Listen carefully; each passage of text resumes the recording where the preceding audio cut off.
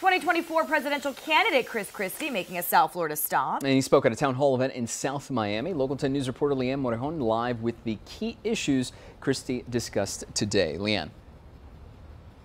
You know, Christie is only polling at about 1 or 2% among other Republican presidential hopefuls, and it's not lost on him that the two frontrunners are Florida men, and that's exactly where he found himself today. He spoke to a crowd here of voters that are open to alternatives from former President Donald Trump, and by and large, they seemed impressed with his remarks.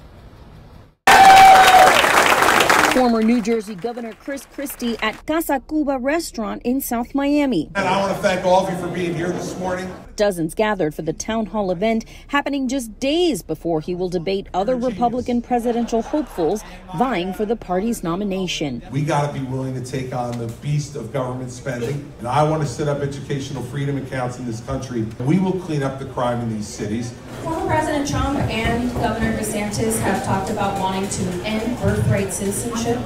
What is your position on that? I wouldn't end that. If we fix the immigration system in a way that's logical, we wouldn't be having this argument. Christie, one of the few GOP candidates calling out the frontrunner, former President Donald Trump, over his claims of a stolen election and his 4 indictments. It was a lie on election night, it was a lie on January 6th, and it's a lie today. Christie also taking jabs at Florida governor and fellow candidate Ron DeSantis, including this one about the governor's actions against Disney. The best way, I think, for government to be involved in this is not to be. Is let consumers make these decisions. People we spoke with said they were impressed with Christie. I wasn't leaning towards anybody, but now I'm leaning towards Chris Christie. He is very direct speaking. I think Chris Christie maybe is someone who can win. Even some Democrats with open minds. I'm registered as a Democrat, but I believe I'm going to leave soon. I like the things I heard today. I think he attracts both independents, Democrats, and Republicans because he cares about the entire U.S.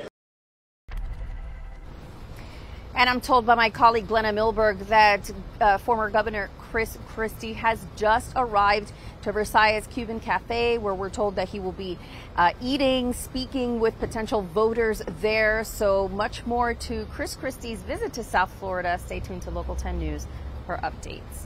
For now, reporting live here in South Miami, Leanne Morejon, Local 10 News.